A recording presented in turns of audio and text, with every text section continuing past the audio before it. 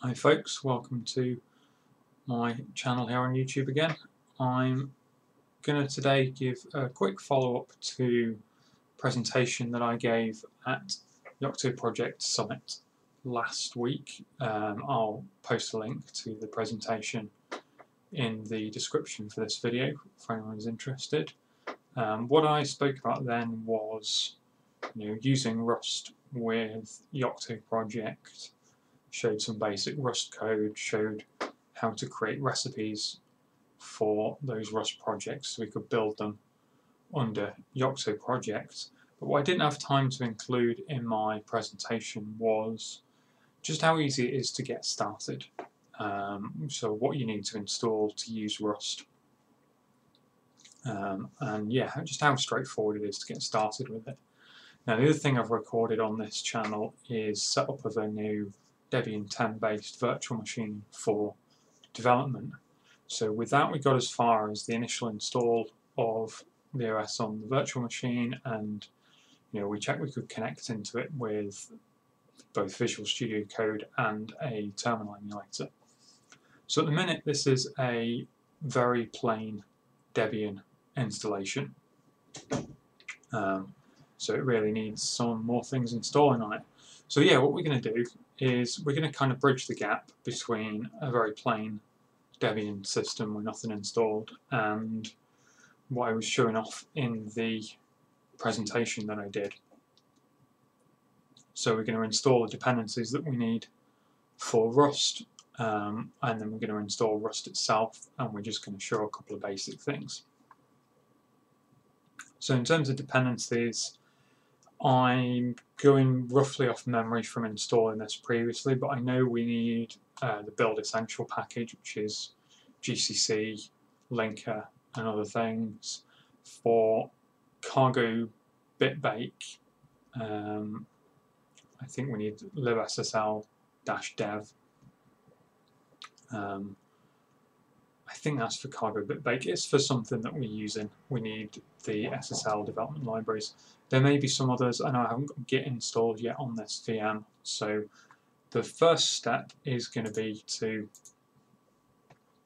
go ahead and install these dependencies we need. So it's a Debian-based system, so we apt install build essential, libssl-dev, and Git. So that's what I think we need at the minute. And this is going to install a bunch of packages. Hopefully this is everything we need. If something else comes up, we'll install it as we go.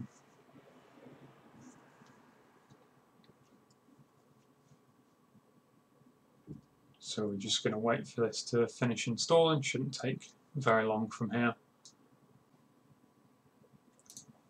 So I'm picking back up here after the installation is finished, and while that was going I realised there was another thing that we needed to install.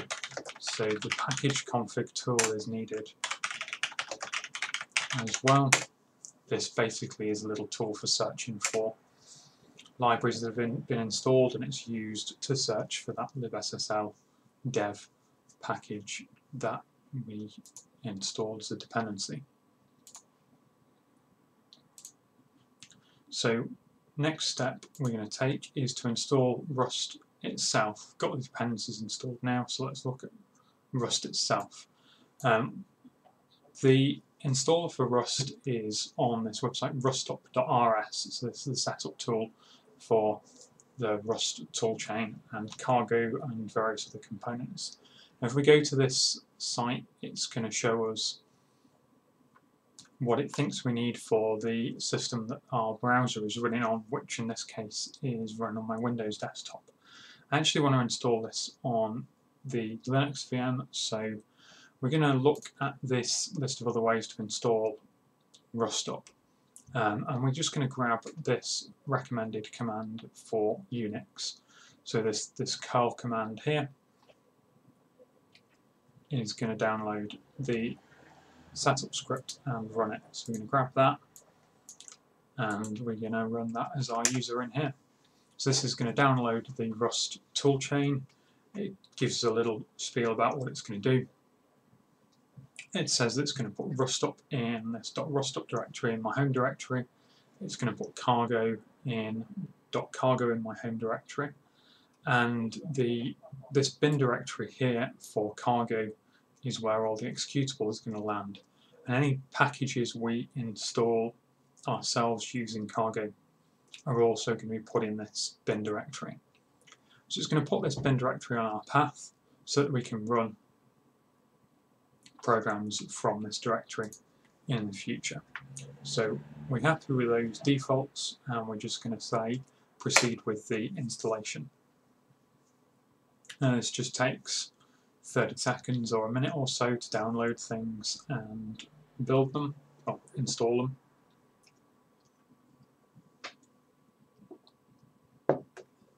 And it very quickly says that Rust is now installed. So we're going to source this environment file that it's listing for us at the bottom, and this is going to pull in these new modifications to our path. So from here, what we can do is we can check the version of the Rust compiler, we can check the version of cargo and confirm that those are actually installed. So that's looking pretty happy.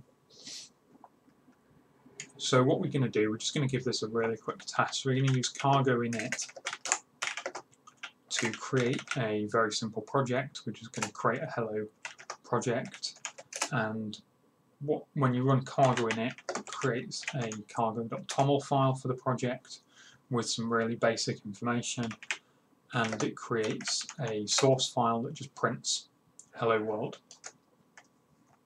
So to just check the toolchain that we've installed, we're going to build that using cargo, and we're going to use cargo run as a little shortcut to run that, and it prints hello world. So that's looking pretty good as a basic test. We're also going to test the print rand application that I showed as part of my presentation. So just for completeness, we're going to clone the Git repository for that, which is on my GitLab account.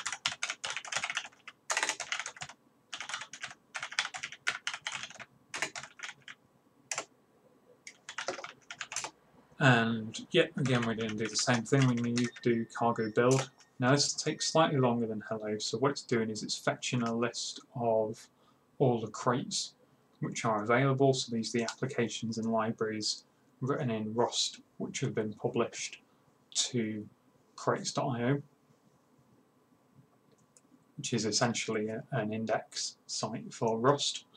So it's going to build the dependencies of our application, and then it's going to build our application itself. So again, we can use cargo run to run that application, and it's going to print a different random number each time we run it. And just to show you that cargo run is just a shortcut,